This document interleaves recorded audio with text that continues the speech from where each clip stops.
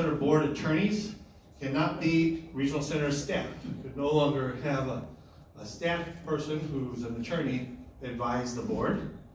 And then regional center boards must meet with DDS upon request. So there was some issue there. So to clarify that, if the department director wants to meet with the board of directors of a regional center, they must meet with them.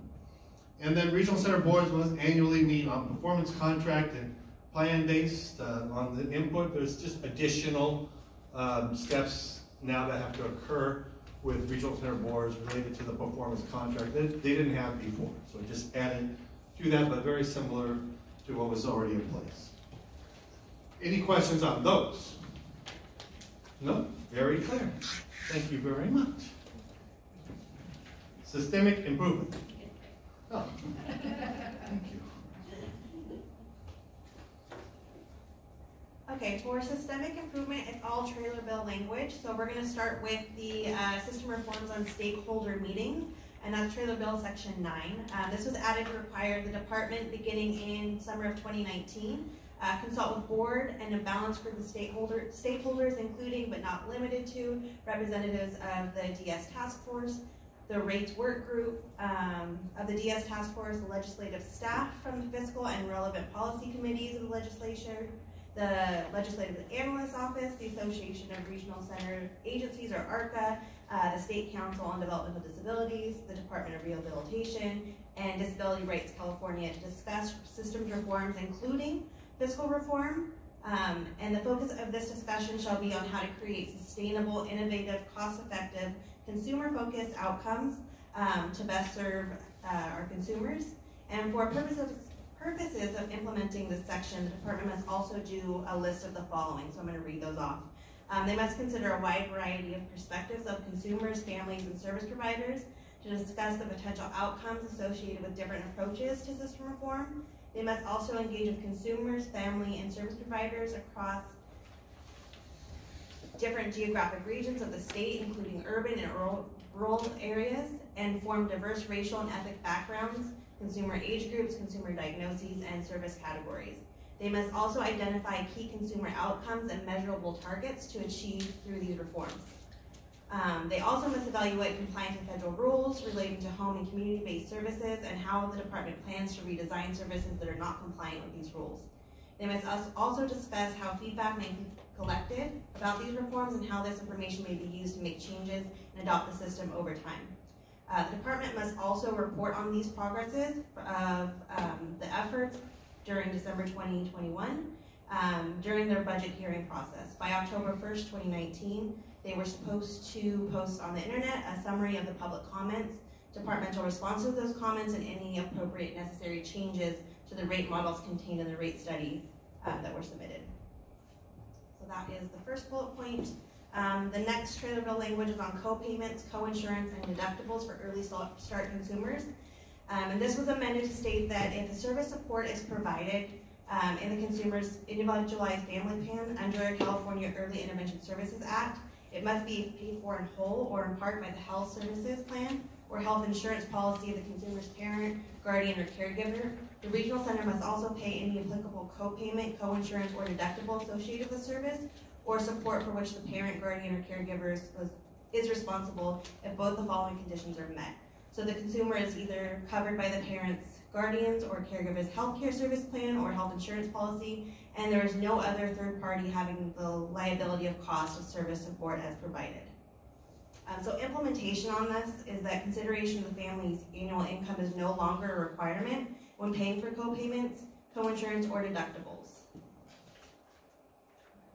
The next one is on service provider rate increases, which I know we've talked and heard a lot about.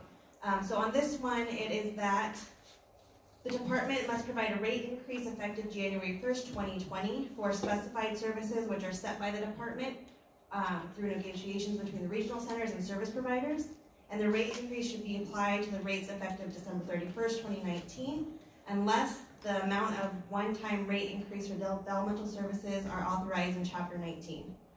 The rate increase shall be applied as a percentage, and this percentage should be the same for all providers within each service category as established by the department and set forth by the supplemental rate increase schedule posted by the department internet website. Just some extra information on that. The implementation of these provisions should be suspended on December 31st, 2021. However, if the determination by the Department of Finance estimates the general fund revenue increases, if the general fund revenues and expenditures that accompany the May revision, which is going to be put out in May 14th, 2021, contain a projected annual general fund revenue that exceeds the projected annual general fund expenditures in 2021 and 2022 to 2023 fiscal years, but the sum of the general fund monies appropriate for all programs are subject to suspension in December 31st, 2021, then the implementation of the section shall not be suspended. So basically, if there's extra money or more money that for the expenditures, then they're going to change the sunset date on that. Do I have that correct? Okay. Same for the uniform holiday schedule. So the suspension of that is going to be through December 31st, 2021. If there's enough money to cover in the May 14th, 2021 revenue projections report, then they're going to continue the suspension on that.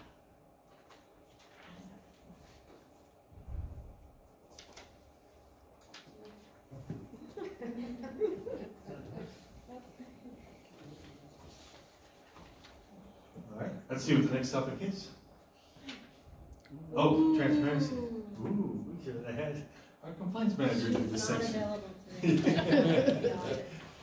So, under the topic of transparency, all of these are covered in the trailer bill language. So, they all happened already. DDS to review regional center assessment tools, and public availability is required. So, if we have assessment tools on determining whether or not somebody gets a service or how much, then we must put that assessment tool on our website and make it available.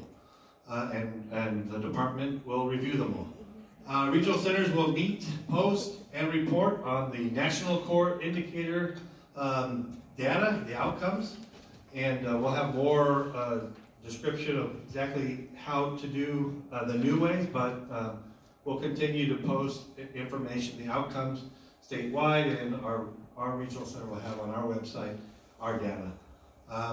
Regional centers must post individual dashboards. We're having discussions now. The department has a dashboard, and the dashboard is meant to show you some highlighted data about each regional center, and you can drill down and ask for your regional center's data on the DDS website.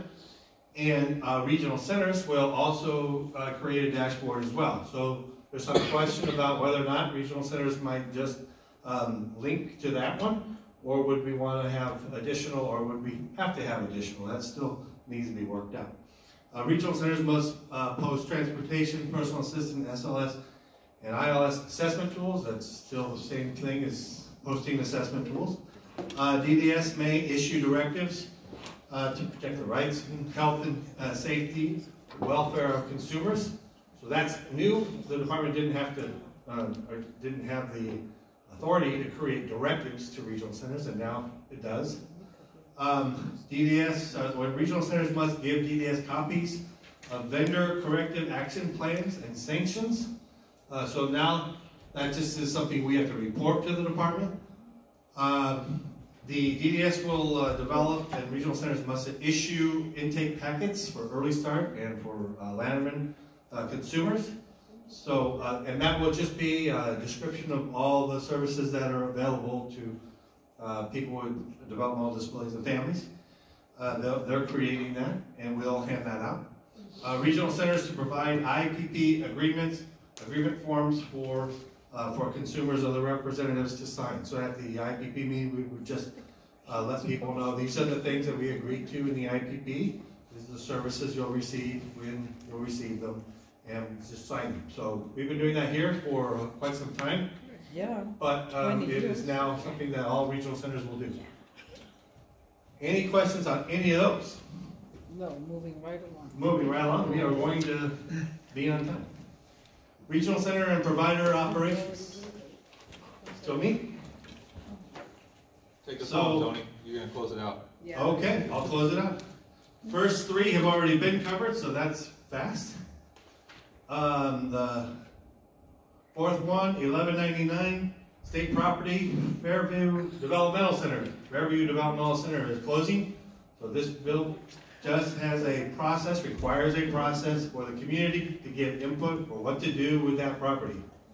And that will now have to happen. Health and Human Services information sharing. This required different departments to share information across departments, and in these particular departments, aging, healthcare services, public health, social services, emergency medical authority. This was vetoed because the governor said that can already do this. They can already share information with one another, which is kind of good. That it kind of clarifies that they can and should already do that.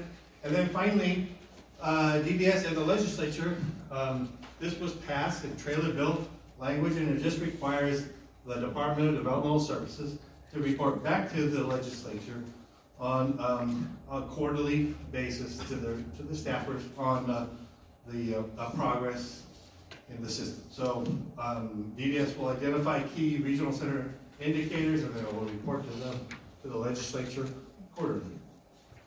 And that's our chair of our committee, and that's the end of our presentation with 5 minutes to spare. Are there questions? Not a single question, because we were that clear. Well, I thank everybody for being here today. We will always try to make this information available. As you can imagine, new bills are already out, and so by the end of February, we'll have an idea of what all those bills will be, and then this committee will continue to analyze that. Their next project, though, is to analyze the budget and provide some presentation on what's in the governor's budget. So, thank you, everybody. Thank you, committee members, for being here today. Thank you, all of you.